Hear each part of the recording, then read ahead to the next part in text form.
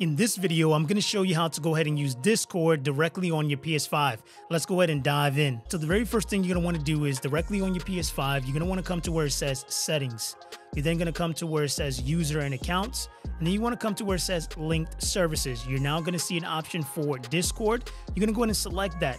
It's going to go ahead and prompt you to go ahead and link your Discord account, and you want to go ahead and accept and continue. Then you're going to go ahead and be prompted with the option to be able to go to discord.com/activate, or you can go ahead and scan the QR code directly on your mobile, and then you can go ahead and enter the code. So what we're going to want to go ahead and do is we're going to go to discord.com/activate. You can do this on your mobile device. You can do this on the computer.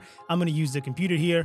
And then we want to go ahead and enter the code that we saw here on our PlayStation, which is the one to the right that says EHPTUJ23. Then it's going to go ahead and ask you to go ahead and authorize your PlayStation to get access to your Discord. So you're simply going to hit authorize, and then it's going to say you're all set up. Head over to the voice channel to try it out. So now here on your PlayStation, you're going to see that it's now linked to your Discord. So you can go ahead and hit close.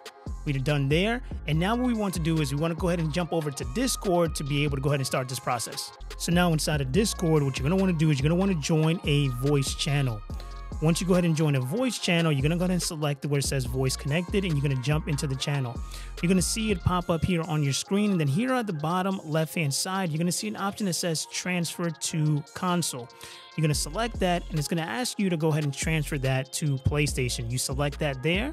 It's going to go ahead and ask you to go ahead and select the actual console that's linked, and then you want to select transfer voice. Then you'll see here on the PlayStation that we got a notification that says here Discord voice chat. So I'll simply go ahead and select that. And now you're going to see here that I am inside of my voice channel. So now you have the option to be able to go ahead and adjust the volume here. So move the slider to just the audio between the game and the voice chat.